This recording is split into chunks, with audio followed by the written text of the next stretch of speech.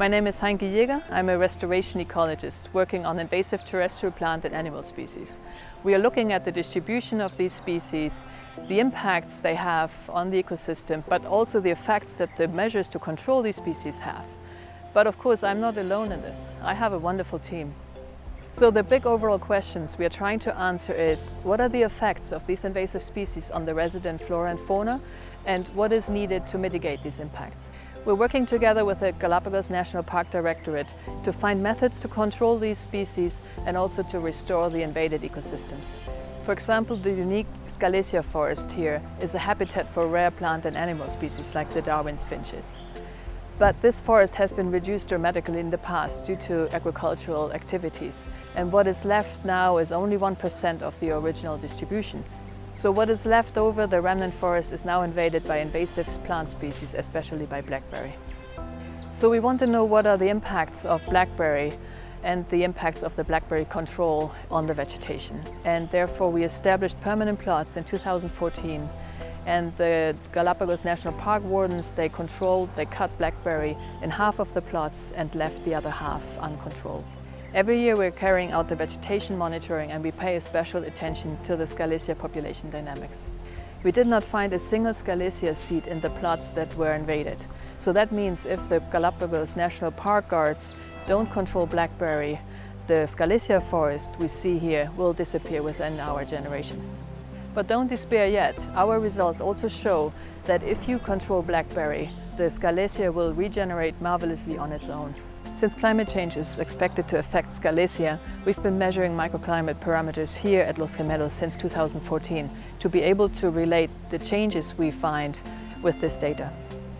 Changes, both negative and positive, are most likely only to be seen after several years. So this is why we need long-term monitoring. I'm Jacqueline Rodriguez, an entomologist. I coordinate the entomology projects and work on the monitoring of the invertebrates in the agricultural zone in the Scalesia forest. After the vegetation monitoring, we set up 2 different trap types to collect the invertebrates and also do a manual collection in the plots. We want to know what the impacts of the blackberry and the blackberry control are on the invertebrates, since they are an important food source for Darwin's finches. The finches currently are in a dramatic decline, mainly because of the Philornis fly, but the blackberry control measures might also affect indirectly the birds. So far we found out that these measures had negative effects on some groups like beetles and spiders, but only time will show whether these trends are temporary or not. And that's why we need long-term monitoring. I am Carolina Carrion, our team's geospatial analyst. I fly the drone and use its footage with high-resolution satellite images to produce vegetation maps which help us guide management actions. Since things in a vegetation thicket can get very messy, we're also taking an aerial approach. We are flying the drone over areas of special interest like the Scalesia forest or areas that are difficult to access like the highlands of Santiago. Then I use this footage together with high-resolution satellite images to produce fine-scale maps that help us not only find the distribution of plant species but also their abundance.